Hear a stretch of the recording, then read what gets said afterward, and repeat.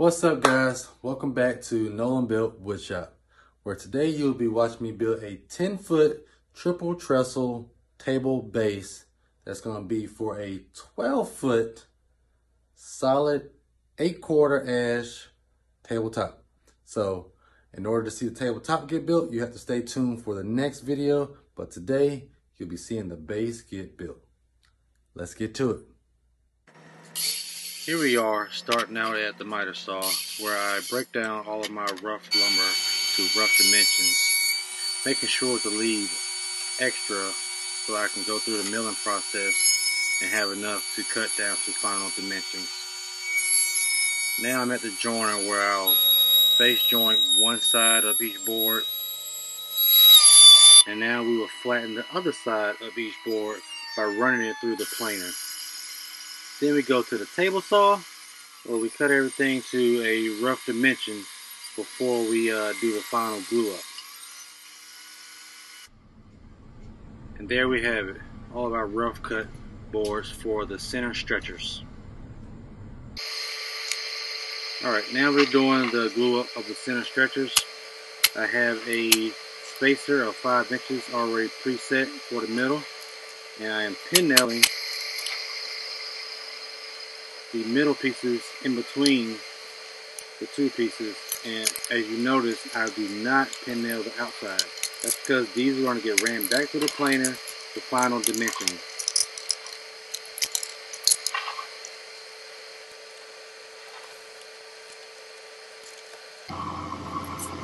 Alright, now we're going back to the miter saw, where I will rough cut my boards for the top and the bottom stretcher, where I will run back through the milling process and do another set of glue up for this process.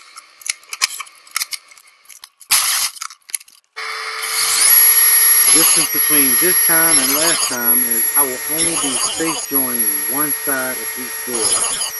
That is because I'm going to glue the two sides that are flat together, and it will be milled square after they're glued together. This is to save on material thickness.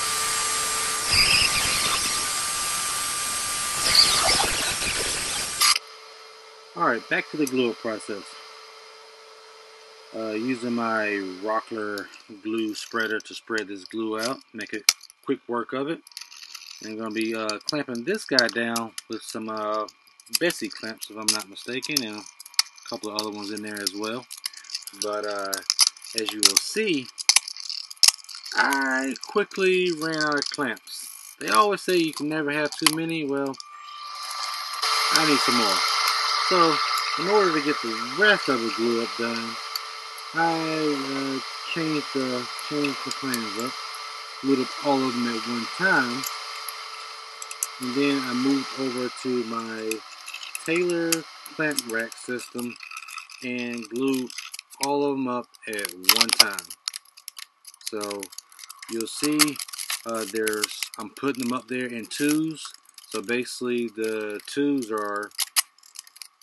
have one seam in it in each one, and then there are other ones that have no glue on it so that they do not stick together.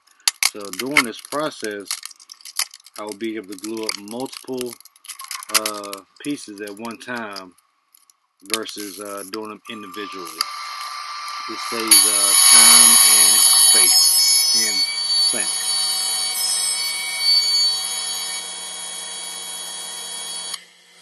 Alright, now it's time to mill everything to its final thickness and width. This will be the final passes that I'll make, and then I will cut everything to suit for final assembly. So right now I'm running the center stretchers to the planer, and now I'm going to be running the bottom and the top stretchers through the planer.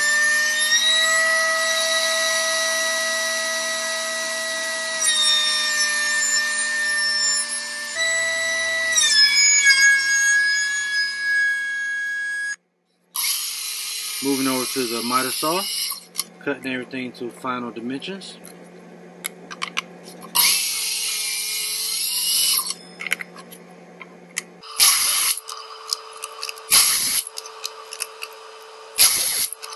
As you can see here, I set up a stop block to make everything quick, accurate, and easy. And there we have it. Everything is cut and ready for assembly. Now I mark out my radius for the bottom stretchers. And I'll move over to the bandsaw to cut these out. I didn't quite have the right size bandsaw blade, so I had to cut this not in one pass but in multiple chunks. Then I use my Festool Rotex 150 to smooth everything out.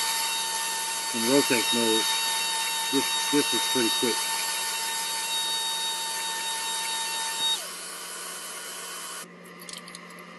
Alright, now to cut the bottom feet. Cutting this at a 45-degree angle. And now to glue up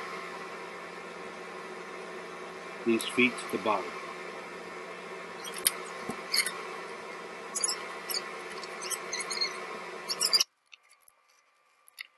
Alright, now I'm ready to glue the tops and bottoms to the center stretchers.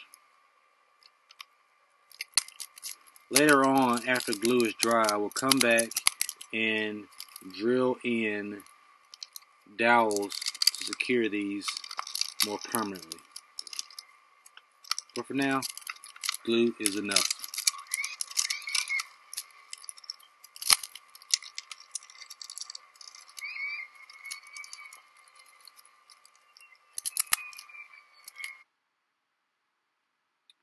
These are the X braces that will go on the triple trestle. This is what makes the trestle. This is the part that makes the whole design. So here I'm using glue and pin nails to secure each one. These are not structural. They're just for aesthetic reasons. And here you see me adding the center dowels in.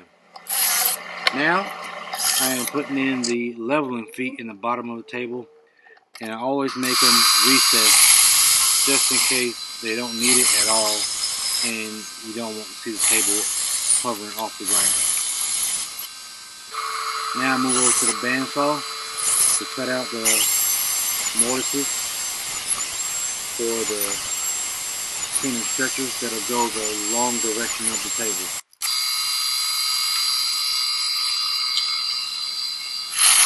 And the one that overlaps in the center will be a lap joint.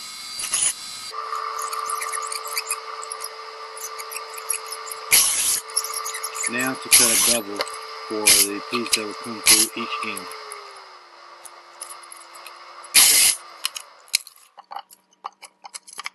And there we have it. Pieces coming through the end, and there's the lap joint. Nice snug fit. Now I'm drilling some pocket holes for the top braces. And here's the final assembly of the table base. This is a triple trestle table base measuring 10 feet long and 40 inches wide. The final dimensions of the table will be 12 feet by 55-inch wide top, made out of solid 8/4 ash. But you'll have to stay tuned for the next video to see that come together.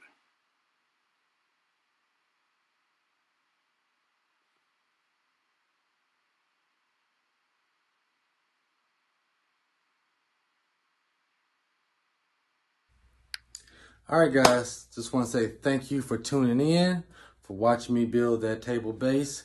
And if you want to come see the next one, hit that subscribe button, turn on the button for your notifications, and stay tuned for the tabletop built and the final assembly and possibly the delivery of the table. So just want to say thank you. Feel free to subscribe, leave comments, and I'll see you on the next one.